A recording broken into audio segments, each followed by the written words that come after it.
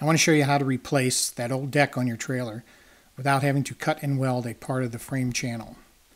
I know there's a lot of you guys out there who have flatbed trailers that have been made with 16-foot lumber that was welded into the frame when it was originally made. Over the years, the boards have rotted and need to be replaced. The only answer I've heard of was to cut the channel that holds the boards, then insert the boards, then weld it back together.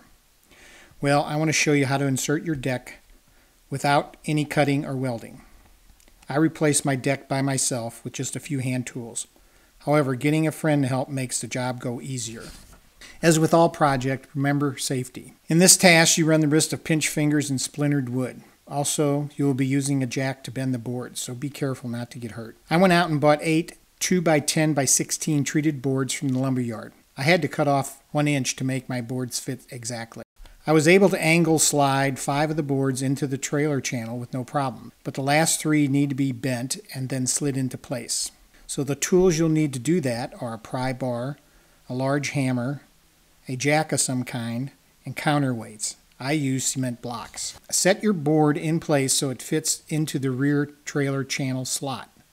Place your jack on the ground about 1/3 of the distance up from the inserted board end.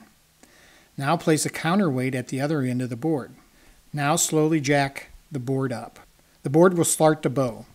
Check a few times as you jack the board to see when the weighted end will fit into the other slot. You may need to press down the board with your hand and block it up.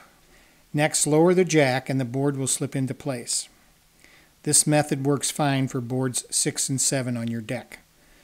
Now use your pry bar and hammer to move the boards into place. Now for that 8th and last board. You need to place your jack on the trailer deck. Again, place it about 1/3 up from the fitted end. Make sure your jack rests on a frame member of the trailer to allow for good support. You can see in the photo I made a mark where to set my jack.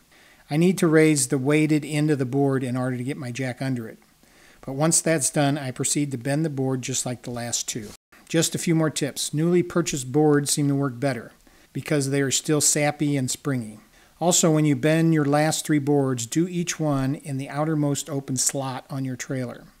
That way, when the board starts to creep over or walk away from your jack, the trailer frame can keep the board in line. Once your board gets seated, then you can move them into the correct position. Good luck and be safe.